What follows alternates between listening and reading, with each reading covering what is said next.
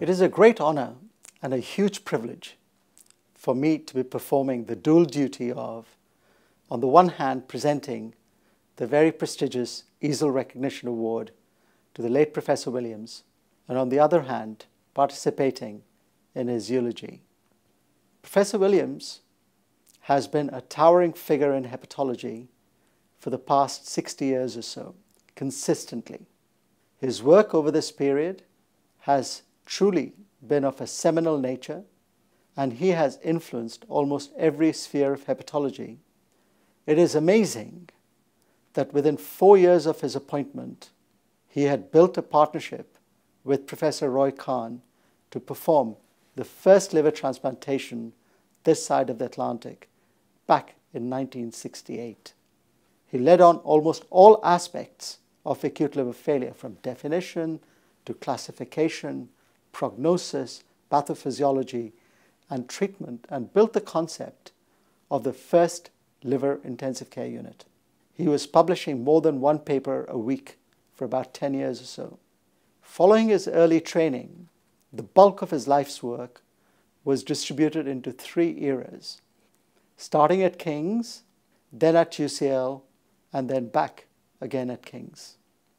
It is now my pleasure to introduce to you Professor Michael Heenan to give you a brief glimpse of his life from the time he was at King's. August 1966 marked the arrival of Dr. Roger Williams to King's College Hospital.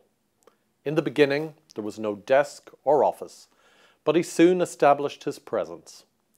Motivated by the absolute desire to save lives, he became the true founding father of transplant hepatology.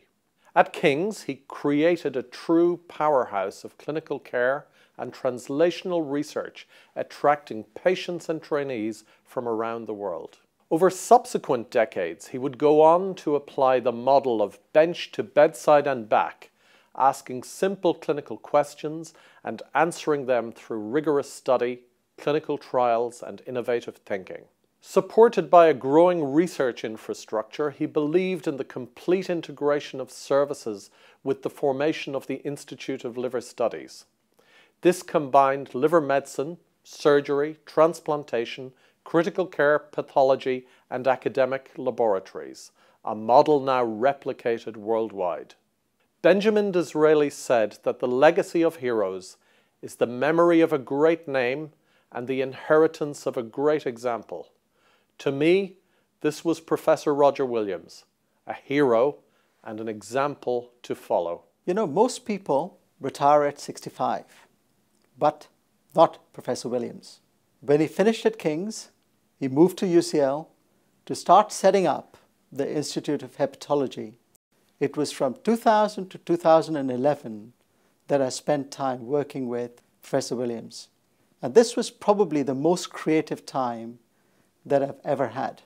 We described the existence of acute on chronic liver failure, a new syndrome, which was fraught with difficulty in the years to come. We discovered ornithine phenylactate, which is a novel therapy for hepatic encephalopathy, and I'm happy to say this is entering phase 3 clinical trials. He was always very passionate about liver support, having performed the first controlled clinical trials of charcoal and ELAD in acute liver failure. He was absolutely delighted to see the first completed study of DiaLive, a novel liver support device we discovered at UCL. It is a great pleasure for me to introduce you now to Dr. Shilpa Choksi, who is the Chief Scientist at the new institute, who will say a few words. Sitting here in Professor Williams' beautiful office at his family home at Brickworth in Southampton, I can confidently say that one of the greatest legacies Professor Williams leaves behind is that he championed a generation of excellence in liver scientists and hepatologists globally. I was very fortunate to start my career 28 years ago in Professor Williams' unit at King's College London. And one of the many gifts that he gave to me was believing in me when I didn't myself. And that was really a defining feature of Professor Williams. He was always forward-looking and always willing to take a risk on things that he believed in, with his eyes most firmly set on the future, to make the major advances in hepatology that we all know that he was responsible for. I will miss his sharp intellect, his unflagging energy, and his continuous determination to get the job done. Together with that famous smile and that mischievous blue twinkle in his eyes. It is my privilege and honour to say on behalf of all of the staff of the Institute of Hepatology and the trustees of the Foundation for Liver Research that we are going to dedicate and commit ourselves to continuing the legacy laid down so firmly by Professor Williams. He will be missed very much.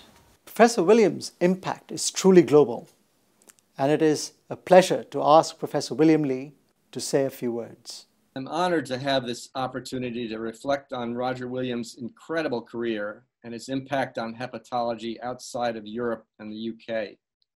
I first came to King's in 1973 as one of the first, but not the very first, North American fellows. The unit at the time had more than 30 fellows from all over the world, and it was the most vibrant research unit I could ever imagine. Professor Williams' energy, enthusiasm for liver disease, and his work ethic were legendary. He always enjoyed work and play tremendously, and that rubbed off on all of us. Roger collected awards and honors like a magnet, but when he received the Distinguished Achievement Award in 2013 from the American Association for the Study of Liver Disease, I think he was truly moved. He always had a strong association with North America. In presenting the award to Roger, I dubbed him, quote, the world's first transplant hepatologist, and indeed he was. This was in recognition of his close work with the Cambridge transplant team and Sir Roy Kahn. Indeed, he was the first clinician to advocate and care for liver transplant patients. In sum, the most important attribute we all recall was the sheer joy and excitement Roger imparted to us about caring for liver patients and the search for new knowledge. Now I want to request Professor Vicente Arroyo, who has led the field in cirrhosis research and is a current director of the European Foundation for the Study of Chronic Liver Failure, to say a few words. Roger, together with other European hepatologists, formed an incredible group that created a new discipline for nothing or near nothing. Roger teach me on clinical research.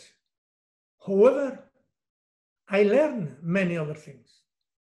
I learned to be happy with the work, honest with the co-workers, and generous and collaborative with the competitors.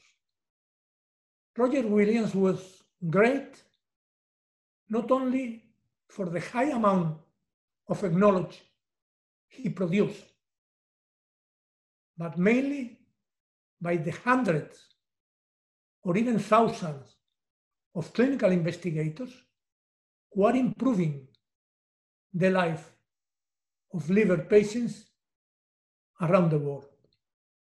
I will be always very proud to have been taught by Roger Williams.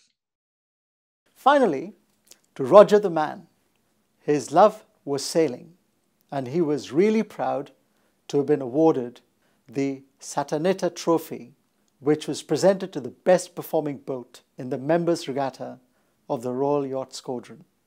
He lived with his wife Stephanie and has 7 surviving children.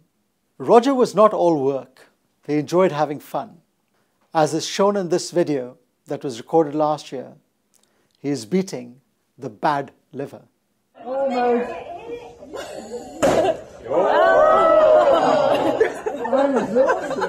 Professor Williams was extremely proud of receiving the EASL award. As he was recovering from his illness, while still in his hospital bed, he recorded this acceptance speech. I think it is appropriate here today he gets to have the last word. The Distinguished Service Award is a great honour to have, and I am deeply appreciative of the governing board of EASL in selecting me for it this year and selecting me for the award this year. Thank you again, EASL, for bringing hepatology to the forefront of medical and surgical, forefront of specialties. I hope I'll be able I'm hoping to, hope I'll be able to continue to support its efforts, at least for a little longer.